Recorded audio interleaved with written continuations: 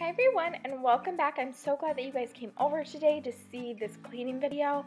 Y'all, look at my house. It is ridiculous and I really needed to get to it, but I felt so busy this week.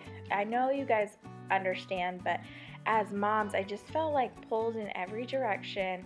I feel like everybody needs help, and I wasn't able to like get this big block of time to like clean and get everything done, and it was just annoying me like crazy. So I ended up cleaning my kitchen on this particular night, and interestingly enough, I had went to my women's group, so this was later on in the evening, probably close to like 9 or 10 o'clock, and I was cleaning up my kitchen, trying to get everything done, and I thought, I'll just work and work until my motivation is gone. Interestingly enough, in the middle of it, people needed things, and you know, I still needed to kind of be a mom, so I ended up, my camera battery died and I ended up falling asleep, so that was all I got done that day. And I almost kind of cut it off and put it into 2 videos or something, but I really wanted to put it out there that, you know, sometimes like your plan doesn't go the way you want it to go, but that's okay.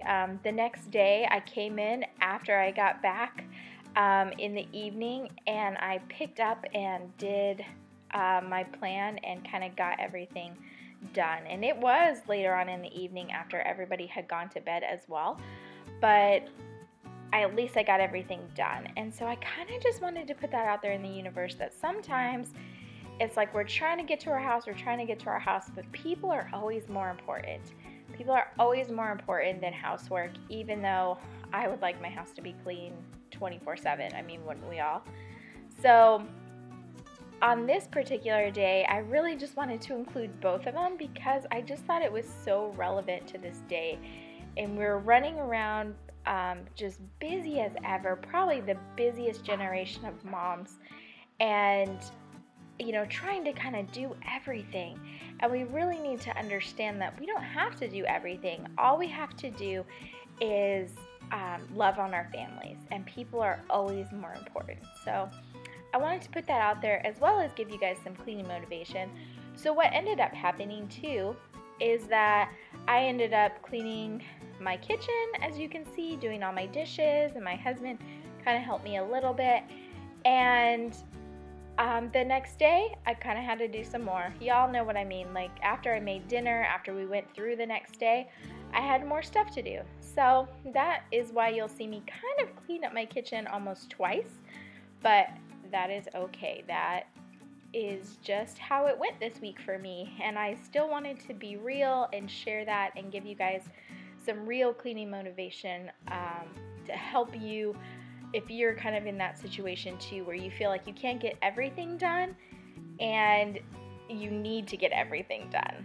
So hold yourself to a standard of grace always, and not a standard of perfection. And I will try to be quiet as we go through this cleaning video. I hope this gives you some much needed motivation, and don't forget to comment away and subscribe if this is your first time here.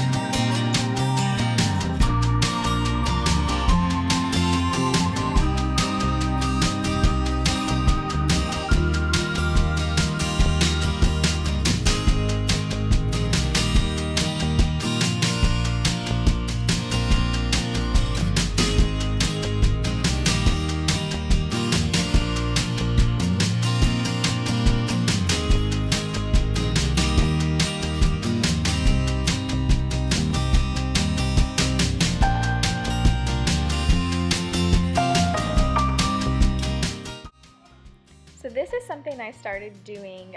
My halos that I buy, the big bags, were going bad and we weren't eating them all. And I realized that if I took a little bit of time and like while I was watching YouTube or something and just peeled them and put them in a bowl, that everybody in my family would eat them and they would grab them more than they would grab chips. I mean, doesn't that look so good? Oh my gosh.